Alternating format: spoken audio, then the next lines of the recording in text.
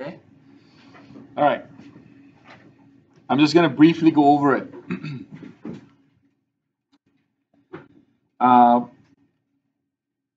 Just highlight some important things, right? Cosine of an obtuse angle gives you a negative, right? So cosine of 100 is negative 0.17. Applying the inverse of cosine to a negative ratio will result in an obtuse angle. So if you went cosine inverse of any negative number, you already realize that it's going to give you an obtuse angle. Okay. What about sine? So sine isn't that smart, right? Has nothing to do with sine. But this honestly, I could do a week on this, but I'm not.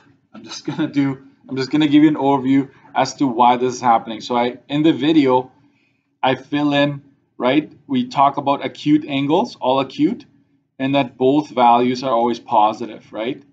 But then when we talk about the supplement, so let's say there's a 20-degree angle, the supplement is 160. If you go sine of 160, you get 0.3420, which is exactly the same as the counterpart, right? However, if you took the cosine of the obtuse, watch that, the value is exactly the same, but what's different is the sign, right? So cosine knows the difference between obtuse and acute, sine doesn't. So look at the values for sine, they're exactly the same. For cosine, they're also exactly the same, but they have that negative in front of it. So that's basically one of the most important things I wanted you to catch.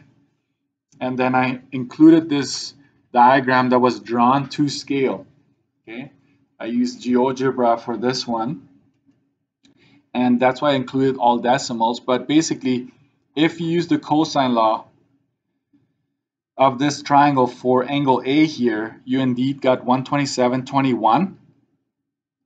But if you use the sine law, right, we had a pair here, and you solved it, you got, for that same angle, you got 52.57.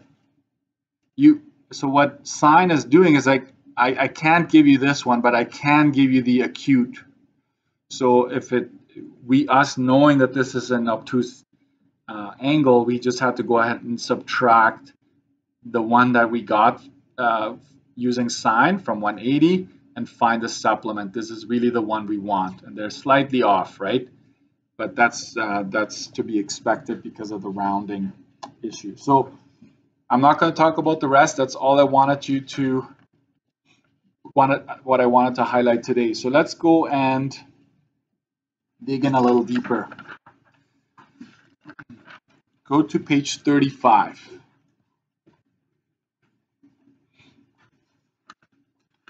Not 35, sorry. I'm looking at my old 99. Now we need that song, right? 99. Anyways, have that ready. I hope that my iPad is queued for this.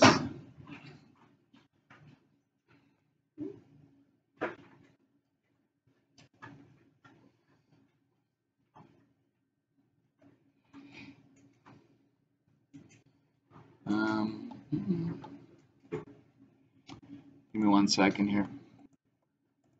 Okay. So this is what we're going to explore, guys. This is the problem with sine law, especially when it's an SSA case. I talked about SSA on the video. I don't know if you remember, if you watched the video. SSA is side-side angle, and one of them being a pair, okay? So this is the problem with sine law. We're always going to make it look like what I call a fishing rod and the string. Okay, that's what we're going to do, and hopefully this cooperates here. Don't let me hanging here.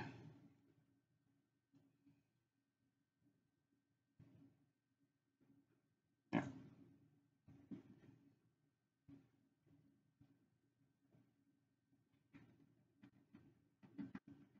Technology. There we go, it's working. So right now, look at this. This is an SSA triangle, right? Two sides and an angle.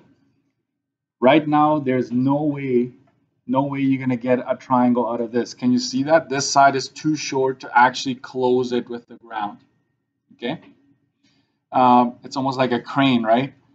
Can somebody find the height for me right now? What would be the height of this triangle? Like if you just imagine the slant and 30, what would be the height of that triangle? Can you calculate that for me? I don't have my calculator here, but you can do it for me and tell me what it is. I actually know. 4.5? Okay. So if I could make this side 4.5, which I'm going to do here, I don't have my Apple Pencil, but oh, there we go. If that's 4.5, right, that's the height of from the ground to the top, it's 4.5. We know that. So if I make that side 4.5, I have one triangle, correct? What kind of a triangle in particular? It's actually a right triangle because the height is always measured at a 90 with the ground, right? What if I make that side a little bit longer? Now we have a problem. Remember I kind of gave you an overview, like a problem when a plane approaches and it looks ahead to 2 points in the ground versus you being right in the middle? Sine law has a problem. That's why I need to be very specific on a word problem with that. So if this side, if the second side is a bit longer than the height, watch this. If I make it 4.6, 4.5, one triangle, I don't have my pencil, so this is going to be very tricky. Anyways, 4.7. As soon as I make it a bit longer, there's actually two triangles possible, guys. Two triangles. It's this one with B1, where you close it in like that, or AC and B2, so it's this big one out here. There's two triangles possible. And so that's what we're going to explore. If this side here, if this string is longer than the other side given, so let's say it's 10. When it's longer, then we actually only have one triangle possible. Like you don't need to worry about it. So I made sure that every single question so far, that string here would have been longer than the side that is already given to you. Okay, I made sure that that worked out every time. So this is a bit of an illustration as to what is going to happen.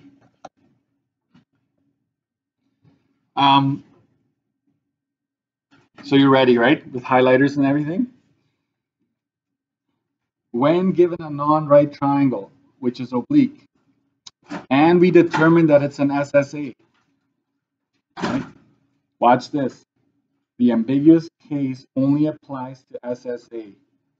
There it is again, SSA, which is sine law. Cosine law doesn't have this problem, especially if there's no diagram provided.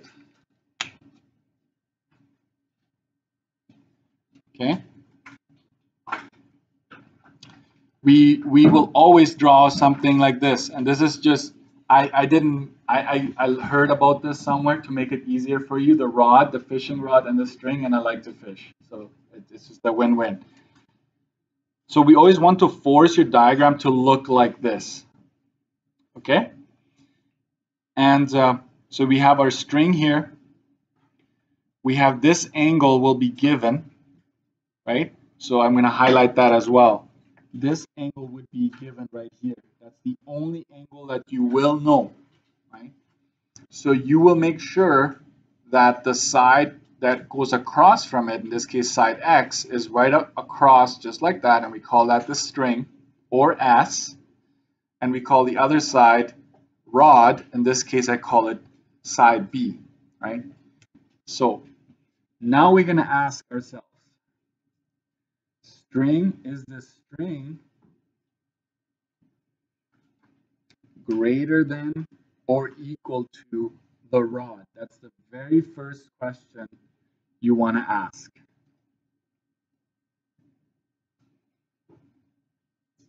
The string is your main actor, guys. The string is the main character here. It's all about the string. If the answer is yes, you're done. Nothing to worry about. We call this one solution, one triangle possible. Done. Nothing to worry about. But if the answer is no, you have to dig a little deeper. Okay? If the answer is no, so if the arrow goes down to the no, right? So you're basically saying that the string is less than the rod. That's basically what you're saying here. Pause. Why greater than or equal to? Well, if it's equal to, if this side is the same as that side, what kind of a triangle do we have in our hands? Isosceles, right? So if they're the same, or if this is greater, boom, one solution, one triangle, no worries. If the answer is no, meaning that the string is less than the rod, you have to find the height. And in this particular case, height is side B, right, the slanted, times sine of angle X. Right, this is the orange angle right there.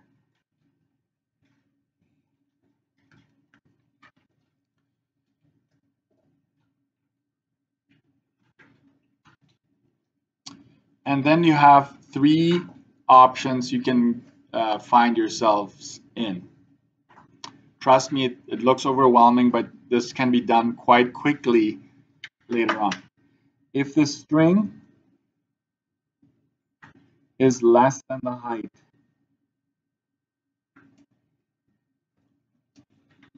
what's going to happen if the string is less than the height?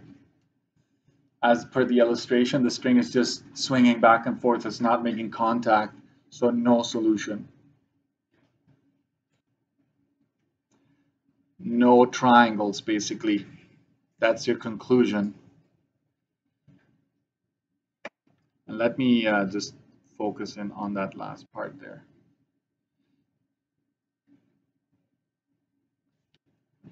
So this is what would happen, right? This is your rod, this is this string, and it would just swing back and forth like this, not touching the ground. And this would be the height, right?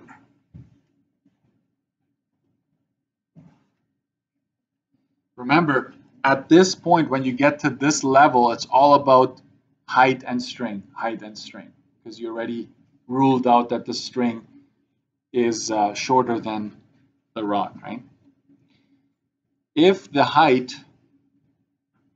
sorry, string is the main character, so I'm going to always go string is exactly equal to the height, what do you have? One solution. It's a right triangle.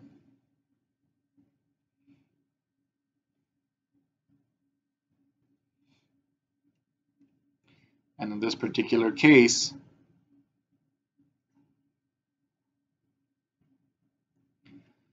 if this is the rod and this is the height, we know that the string is exactly equal to the height. I will just go height is equal to string, okay? In this case, height is equal to string, so there we go, it's a right triangle. It just makes contact once. If, however, the string is greater than the height, this is where you have two possible scenarios, two solutions, two triangles. You have to contemplate and realize that there could be two scenarios there. And it looks like this. One is where if this is the rod and this is the string, right? It would swing in, and this is the height right here, which we will just go dashed. So this is triangle 1, And the other one is where the string swings out like that and the height is inside. This is the rod, this is the string.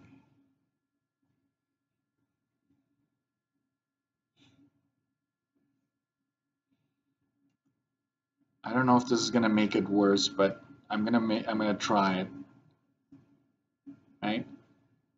So this is where it swings in, and you went from here earlier to swinging out and making contact there. So there are your two triangles possible.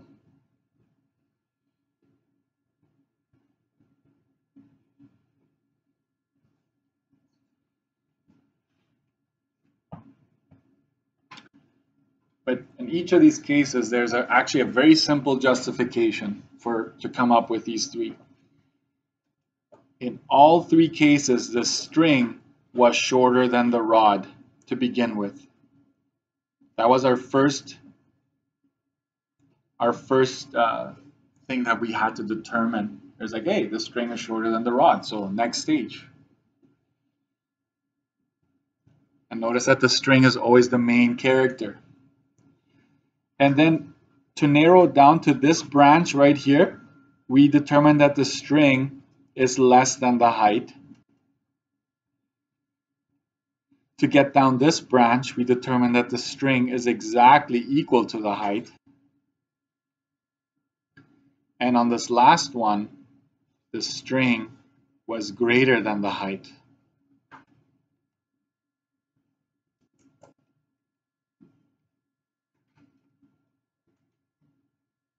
These would be the justification. Justification.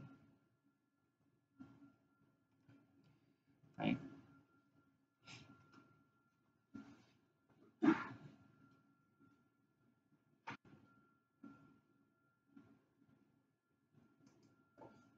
So you needed to find the height to determine which one of these three camps it's going to fall into. Before, you ready for this? Before, I made sure this never happened.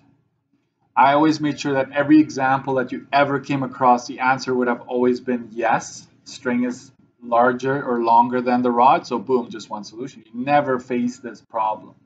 But now you're going to start seeing this. We're going to do that after we're done here. Can I just also mention that this is for acute examples. This angle right here would have been acute. Pause. Time out of time, right? Anyways, so I'm just going to keep going then. Wait, there was a way to get out of class earlier? Right, that's what you're thinking. Let's go to page 100. Much easier when it's obtuse. There's only two options. When it's obtuse, it's SSA obtuse, okay? And make an arrow going to this one here is what I'm talking about, right? What does it say here? Very important. No need to find the height. You get it? You can, but it does, you don't have to. Like it's pointless. All you have to ask yourself is this. If the string is less than or equal to rod, no solution. You're done. If the string is greater than the rod, one solution. So there's either 0 or 1 when it comes to obtuse scenarios. That's it. That's it.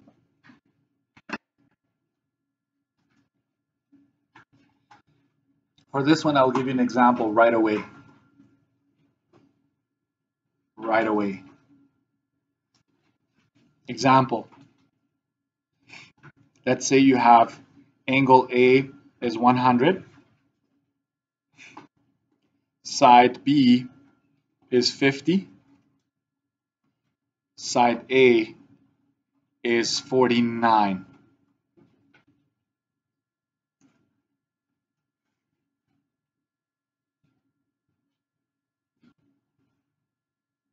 Go ahead. So I'm not going to lie to you. It's going to be very obvious. I'm going to say, hey, how many solutions are possible? I'm going to ask you that. Justify. First things first, you realize that there's an angle. There's a pair here, right? And one more side. There's a pair. Pair plus a side that tells you right away it's SSA for sure. And is it acute or obtuse? Obviously, it's obtuse.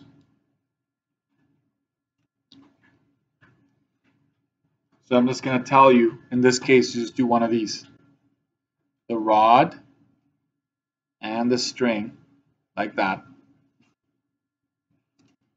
This is 100 degrees. You put the angle there every time. If I'm asking how many solutions, don't hesitate, you put it there. And this angle that you were given is angle A, correct? Which means that side A would have to be over here, that's 49. Which means that the rod, the other side, will go there. Don't close it because we don't know yet. So in this case, it's SSA obtuse. String is less than rod, correct? 49 is less than 50. Therefore, no solution. Just like that. This is the justification. I would always suggest you make a little diagram and then conclude. And the only way to get good at this is practice. Okay.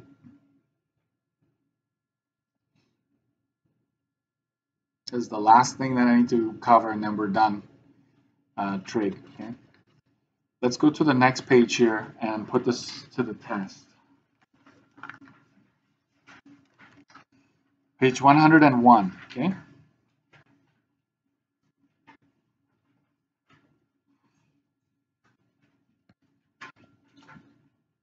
Okay, let's go through these are all acute, okay? There's no denying these are all acute. So I'll make sure I write down acute. And you're like, okay, what's happening here? String. So string is what? Less than rod, correct? That's the first observation we make. So if that's the case, we need to compare string and height.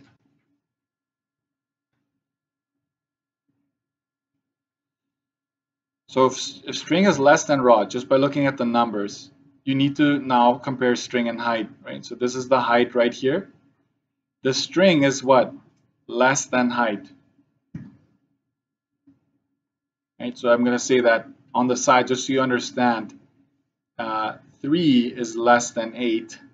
And here I said that 3 is less than 5. That is true, right? Therefore, no solution here.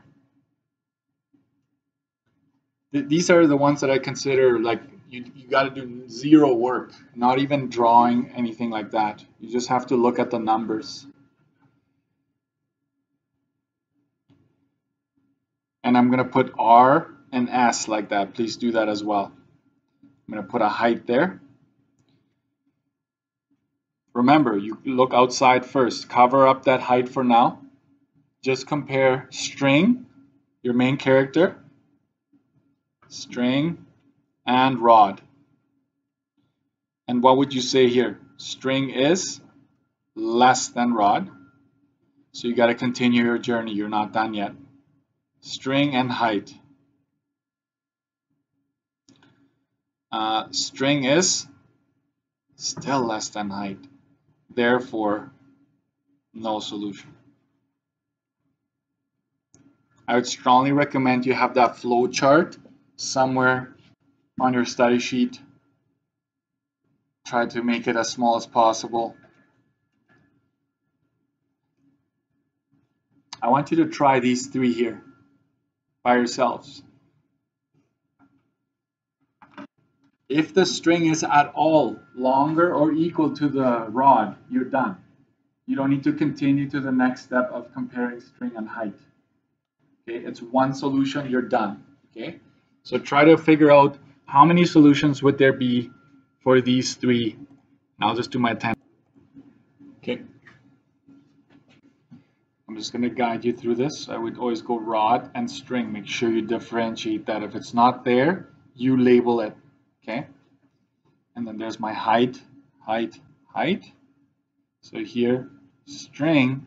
Now you can, I'm going to start doing this. Okay, string is less than rod still, so I need to continue my journey and compare string to height. And what do you notice? That they're exactly the same, right? So it's actually a right triangle. You can go one solution, right? That's still okay to say that. But in particular, that would be a right triangle. Next, string is greater than rod, correct? Yippee, you're done. One solution. No worries about height there. You're done. Next, string is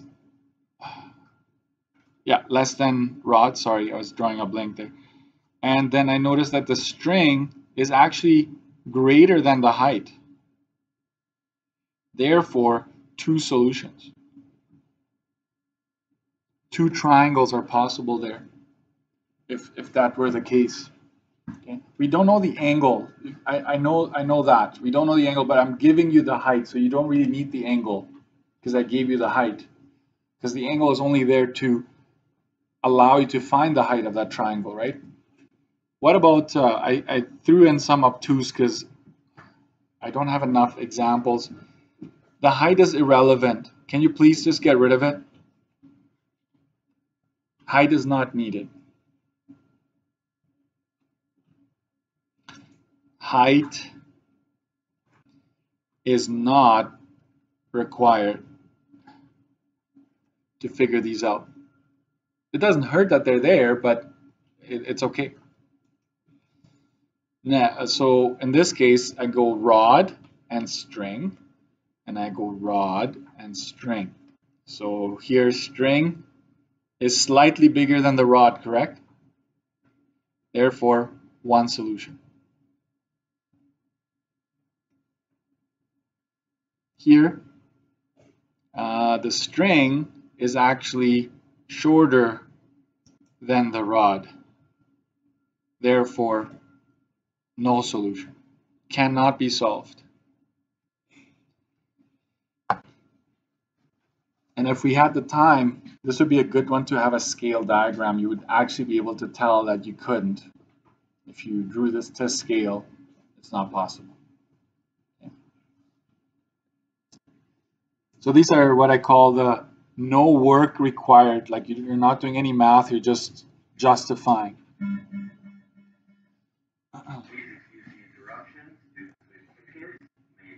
You will never be in that situation.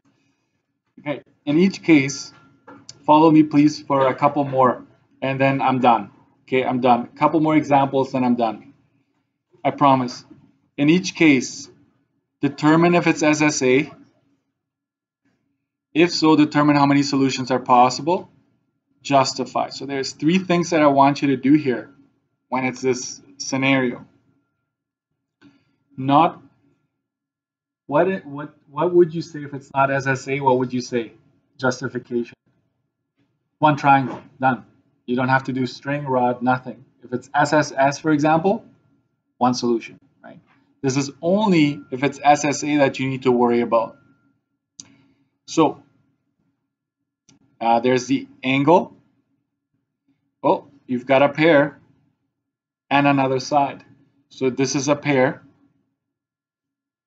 plus another side that tells you that it's SSA. You don't even need to draw this thing. if you drew it, you'd definitely find out it's SSA. All right, and what kind in particular between the acute and the obtuse? Angle is acute, right? So just make that note here. I determined it's SSA, I determined it's acute, so now I can start with my fishing scenario, right? You make your base, you make your rod, and it's going to look like this because it's an acute angle. So this is 37, which is angle A. Sure, you can throw a height in there like this, a dashed one. I'm going to call this side A. It's going to go right here. This is 228.3 feet. And that's what I would call my side S. You're like, what about side A, Mr. Dixon? I would say stick with rod and string. Otherwise, you're going to start mixing letters up. And then the other side, just make it be over here. Okay? So this is 119.8 feet, which is R. At this point, you should know what I mean with that, right? And then you look at the numbers. And then you say, okay, it's always the string. It's the main character. And what do you notice about those numbers? Oh, string is greater than the rod, correct? Just look at the numbers.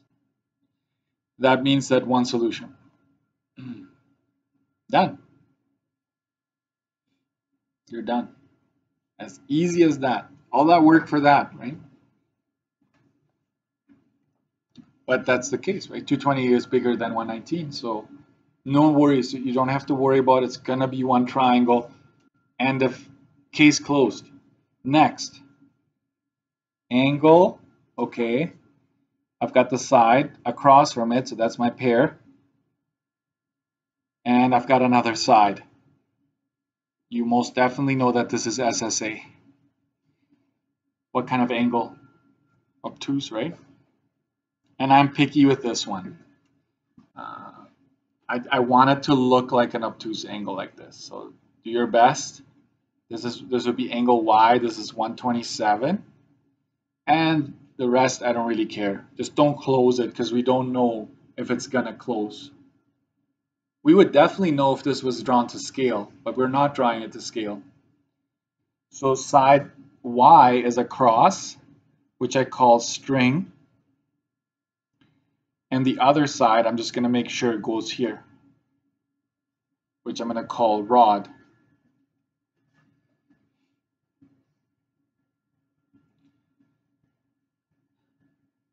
Ready?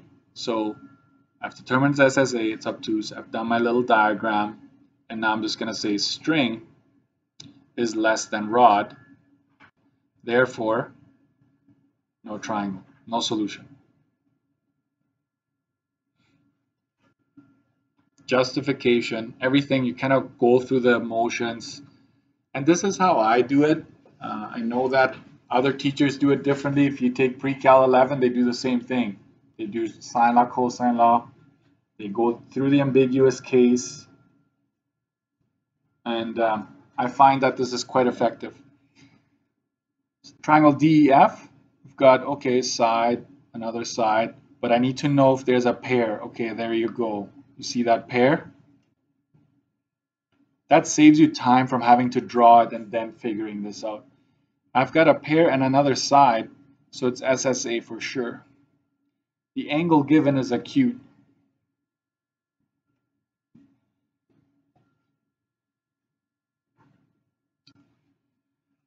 Okay, so that means that this is what it's going to look like. I'm going to put the 75 here. That's angle F. And across from F is 9.5 miles, which I call the string. And I'm going to put the 9.7 miles where the rod is.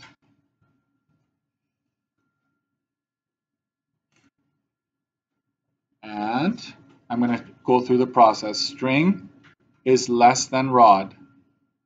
When that is the case, you need to do more work. Find height. Tell yourself that, right? When that is the case, you need to find the height. So we're going to find the height. we're going to go 9.7 times sine of 75. It's the only angle there, by the way. And it's the side that's touching it, the slanted is touching it, right? So you would get 9 just round to 2 decimals, okay? If you round to 2 decimals and your height is exactly like your string, then it's a right triangle, okay? But in this case, we've done this extra work here. So this is our first step. We have to find the height, and now we go back to comparing string and height. And you look at your string, watch up here, right? String is 9.5 compared to 9.37. You want to do that? Sure, go ahead. Let's write in 9.37 right here.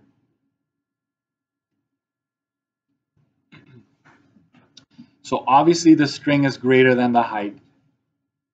Okay, 9.5 is greater than the height. Therefore, two solutions are possible. So it's a little bit more work when it's a 2, when you have to actually find the height, it takes a little bit extra work for you to do that. I'm stopping there. So this is what I'm going to assign.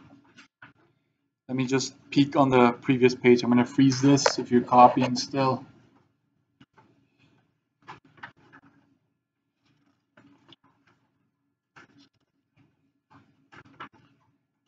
Yeah, I threw in a, I'm just going to say page 103 and page 106.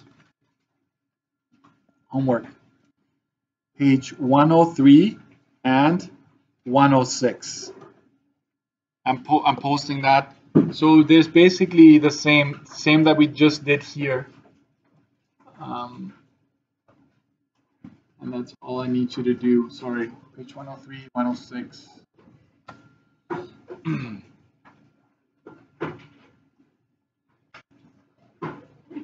I'm going to stop with new stuff here. There's the one extra thing that where we actually, you know, when there's two solutions, we actually solve both triangles. I know you know how to use sine law. I know you know how to use cosine law, so I'm not worried about it. But I'm not going to do it for the test. So when we come back, at some point, I might say, hey, let's review trig and let's explore this, okay? But I'm not going to have, other than this is it for new stuff. So tomorrow I'm reviewing a little bit word problems, getting you ready for the test. That's it. So if you can just wrap your head around page 103, 106, if you can do that by the end of the homework, you're good to go with this section. Okay? And that's it.